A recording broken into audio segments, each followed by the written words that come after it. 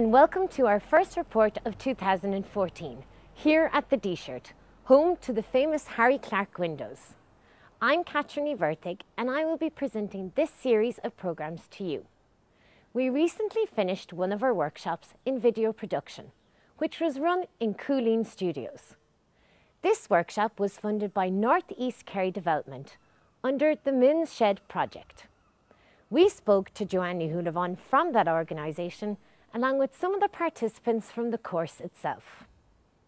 Katie, it's North and East Kerry Development, so we're based in 3 areas in Kerry, in the Listowel area, in Tralee, Castle Island, and as of about a year ago in West Kerry as well. My role is in community development.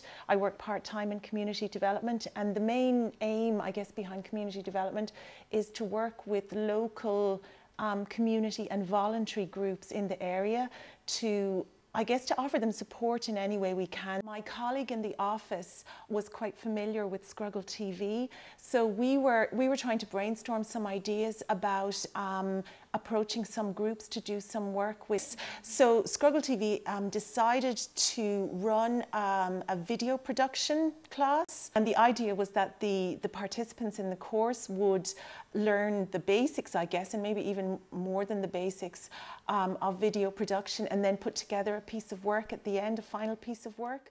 Yeah, so I heard about it from West Kerry Live, a local kind of paper, kind of magazine, and my parents actually suggested it to me, film studies, because I've always kind of had an interest. Well, I studied painting in college, and when I heard this course was coming up, I thought it would be a good idea to do it. I was a year and a half in art school, and I was getting very interested in filmmaking.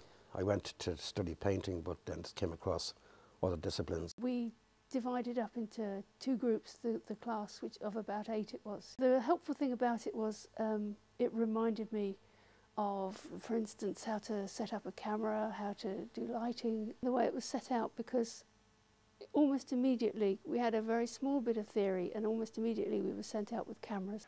And we actually took a few shots ourselves, different angles, like close-up, medium close-up. Didn't find it difficult.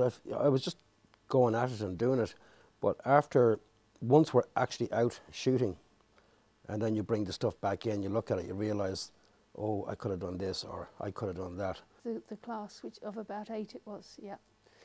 And we each had a story to tell. Our group of 4, we did a piece on Dick Max and the characters inside there, and Sean interviewed him actually while we were using the cameras. There's a load of stories, really.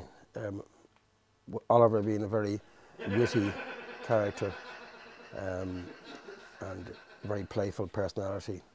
We couldn't seal off the street or the bar, really, and we were lucky that there weren't many people around, because once we brought the equipment into the bar, it seemed like we were imposing.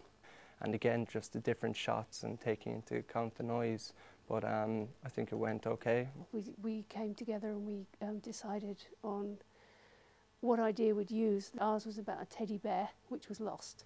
But one problem was, as usual in the winter, I suppose here, is it's windy, and that can make the sound rather distorted. So when we set up the camera and the microphones, we had to find a place which was somewhat sheltered to overcome this, because there are a lot of things to remember when you're taking a film, and it helped me to remember the importance of preparation, really. Having a clear idea of what to do, but being flexible as well. The course material was very good. It was really hands-on. Yeah, it was really good. Well, they seem to have enjoyed the course and learnt a lot from it too.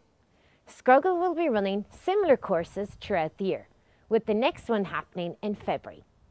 Contact details will appear after this report, and further information can be found on our blog.